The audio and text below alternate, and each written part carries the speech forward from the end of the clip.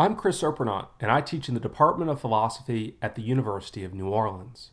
This video is part of my series on human well-being and the good life, and it examines Friedrich Nietzsche's attitude towards conventional views of how individuals believe they ought to live, as expressed in his moral and religious writings. Nietzsche is best known for his proclamation that God is dead, although he does not explicate this claim in any great detail, and its significance to his philosophical position remains uncertain.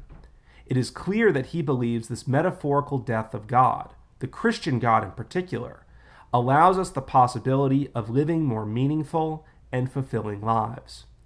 Examining the conditions of this possibility is one of Nietzsche's primary concerns in his discussion of morality. Although Nietzsche takes a critical attitude towards morality and often proudly describes himself as an immoralist, he also emphasizes the need for a revaluation of values and a critical examination of the value of morality itself.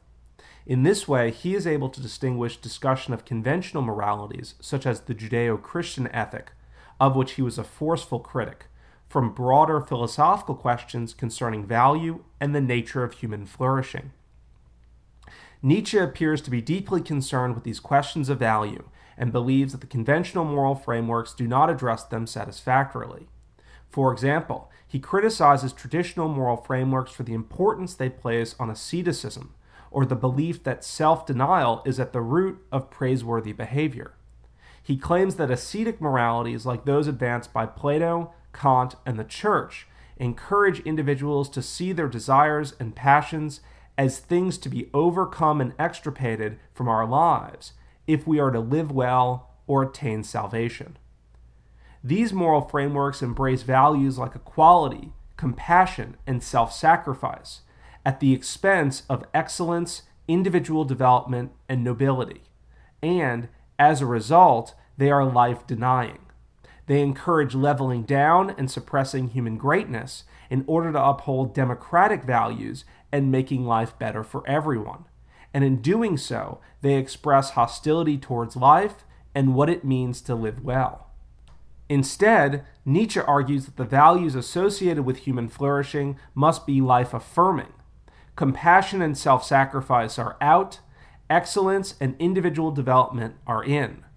While compassion and self-sacrifice may benefit people in the short term by helping to relieve their suffering, Nietzsche claims that the dominance of these life-denying values leads us to neglect the degree to which suffering and struggle are necessary conditions of individual development and human excellence.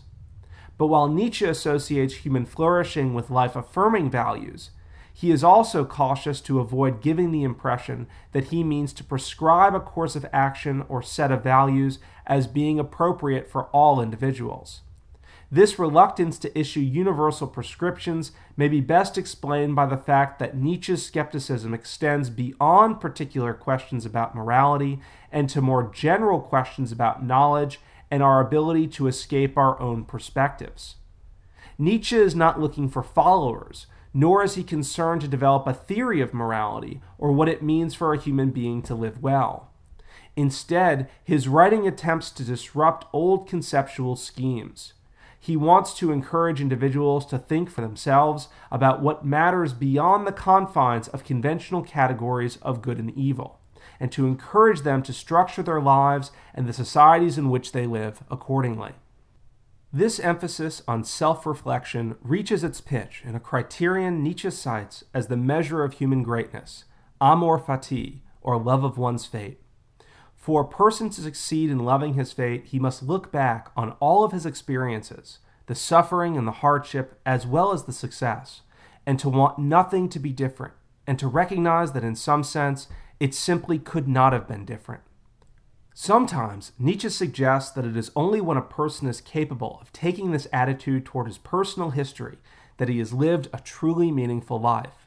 But other times he seems to raise doubts that taking this sort of attitude is possible.